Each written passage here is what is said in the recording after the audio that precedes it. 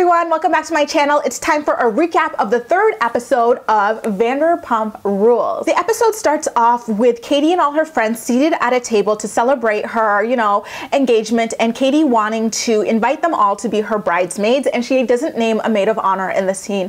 What was really interesting about it in particular was the fact that Brittany brought up her issues with Jax that were being lamented over episodes 1 and 2, and Stassi offered her some sort of advice or a joke on it, and she tells us like, hey, this isn't awkward for me at all. Like, I don't even see Jax as an ex-boyfriend. I see him as like some ape with a really cool girlfriend. And I was like, damn girl, tell us how you really feel. Stassi and Kristen cry of happiness at being asked to be bridesmaids for Katie. And so Stassi eventually breaks the ice and asks, hey, like, what about Ariana? Why isn't she at this table? And whiny Katie was like, well, Ariana can't be my bridesmaid because I saw her talking to Lala. That means she took Lala's side. If she's Lala's friend, then she can't be my bridesmaid. Eye roll.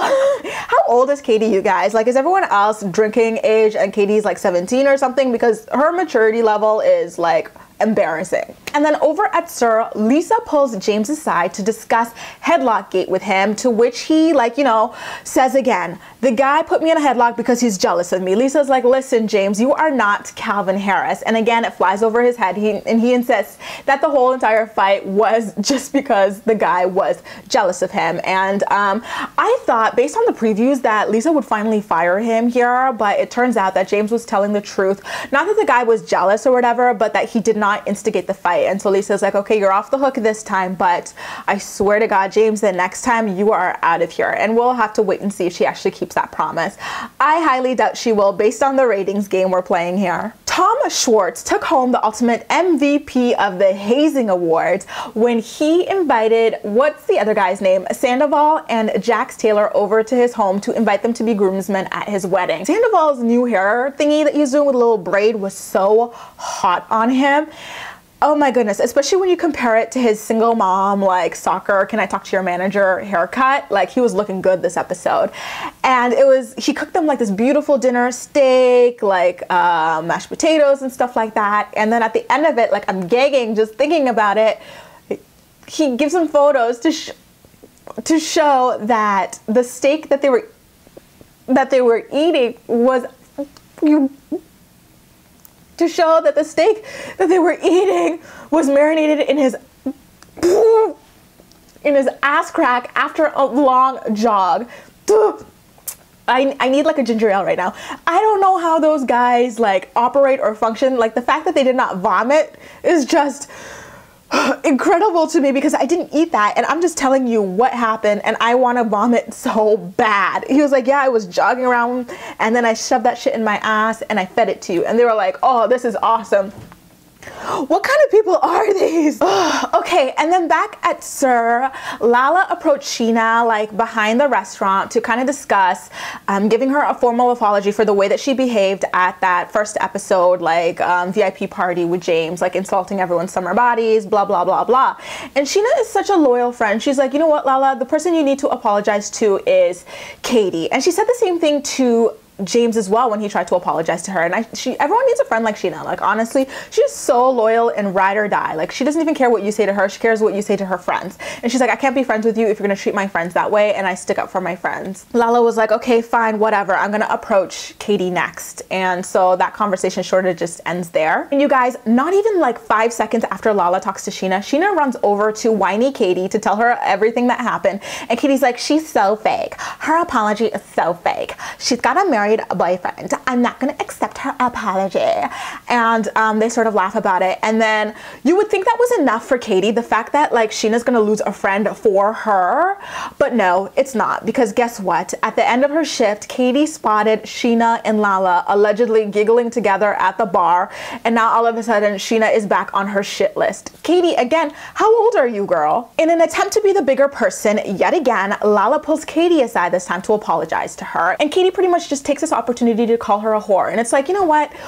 even if Lala is screwing everybody under the sun, why would that make you mad at her? Or like, why would that give you the right to treat her like shit? That's just bullying. Who cares what she's doing with her cooch? It's her damn cooch. Like seriously, Katie was like, well, I don't want to accept your apology because you're fake and you sleep with married men and he buys you all these like fancy things that you have. And Lala was like, you know what? That car, I lease it. 300 and something a month. Every other designer thing you're saying, my mom bought it. It was like, okay, Lala, like you didn't even need to tell whiny Katie all this stuff. Like it's none of her business. The fact that she is salty with you over the things that you have says a lot more about her than it'll ever say about you. Trust and believe that. The way Katie is so invested in Lala's dating life, you would think that Lala once cheated on her or something. Like seriously, give it up. Later on in the episode, Katie and Tom throw a housewarming party and pretty much everyone is invited to attend and attends except for Lala and James. So at the housewarming party, Stassi is in the kitchen and Brittany comes over, asks her how she's doing, and she suddenly just breaks down and admits to being embarrassed at how on and off her relationship with her boyfriend Patrick is. And she actually starts crying, and it was really creepy because first of all, Stassi's got a really big face, like it's really circular, and this isn't to be shady. I think Stassi's pretty, but she's got a big face. And like this face of hers just did not move while she was crying. It looked like, you know, a mix of Kim Kardashian crying and Farrah from Teen Mom OG, where it was just a mess.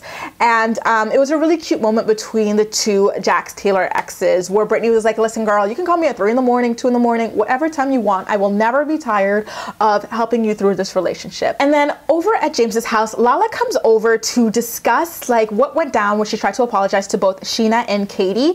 And James, I think he sort of admitted to believing the rumor that she's with a married man, because this is what he said. He was like, you know what, like this whole like Lala sleeping with married men thing, like I mean, yeah, she hasn't told me much about her boyfriend and that's kind of strange, but I don't press her on it because she's my only friend that I have here. And to me, that's like someone being like, yeah, she probably is, but you know, this is my one friend, so I'm not gonna like rock the boat here. And shortly after this happens, we see Katie invite the girls over to her ridiculously decorated bedroom. It looks like something like a freshman at uni would have like as their dorm room. It was a hot ass mess. So she talks about like Lala trying to apologize, and it was so funny because Scheana is talking to someone else in the kitchen at this time about how she will not be friends with someone who treats her own friends like shit because she's so loyal.